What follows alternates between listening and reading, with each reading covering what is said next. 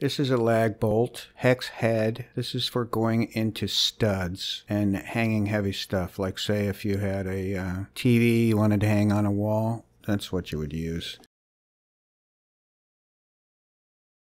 This next one is an exterior wood screw. Very aggressive thread. You don't need to pre-drill. Very strong. Saber drive or star drive is what they call it. Next, we have a typical wood screw. These come in a variety of lengths, you know, 1 inch to 3 inches or more. Flathead, and that's for holding wood together. These are machine screws. We're not talking about machine screws, but if you see anything with fine threads, no point. Those are machine screws, and they usually have a nut on the end. That's for holding parts together. But today we're mostly talking about screws for wood. These other two here are sheet metal screws, slightly different thread, goes all the way to the head. This one has a pan head, which is a little more typical for a sheet metal screw. These are for holding pieces of sheet metal together or to a metal stud. Sometimes people use them for wood, and it's okay, they work, but it's not exactly correct.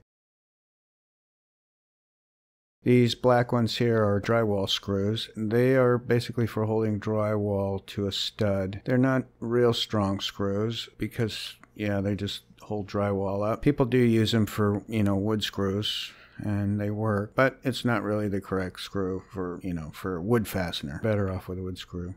So for your lag bolt and your wood screw, you really need to pre-drill, and what you need is a drill that is the same diameter as the inner part of the screw. So you want the threads, you know, poking out, so that way when you drill the hole, there is some meat that the threads can grab into. If the hole is too big, the screw won't hold. If the hole is too small, it'll be much harder to screw into the wood. And for wood screws, ultimately what you want to get is a countersink like this, pointy on one end. It not only gives you a pre-drill, it also countersinks it for your flathead screw. So your screw head will be flush. With our drill, we'll drill a hole with the drill we selected for our lag bolt, and we will use a socket on the impact driver to drive the bolt into a 2x4.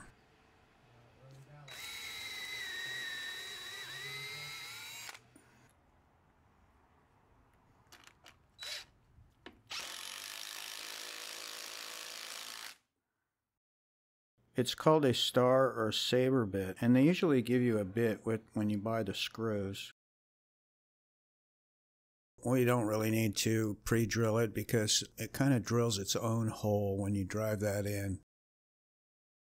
This is a cutaway of drywall, sheetrock, and a 2x4, and a magnetic stud finder so you can find the studs. And what the magnetic stud finder does is it finds the drywall heads, screw heads, that are usually under mud or joint compound, and then you can determine where your studs are. Once you find one, the studs are 16 inches apart, you can find the rest of them. And when you're hanging something heavy, this is important to get your screw into a stud.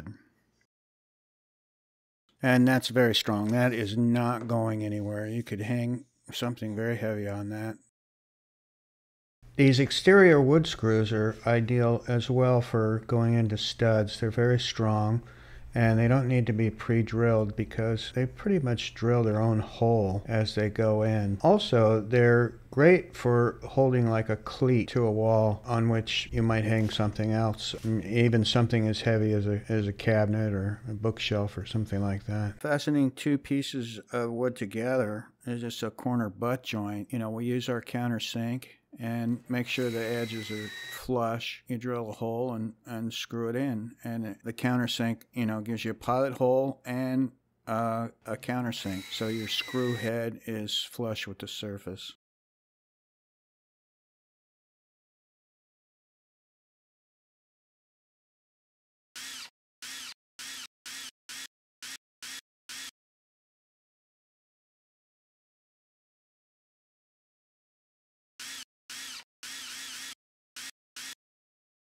That's about all for screws for now. If you have any questions, put it in the comments. I think I've covered quite a bit. With these tips, I think you can do quite well. Tune in for more tips on building cool stuff with Steve. Thank you.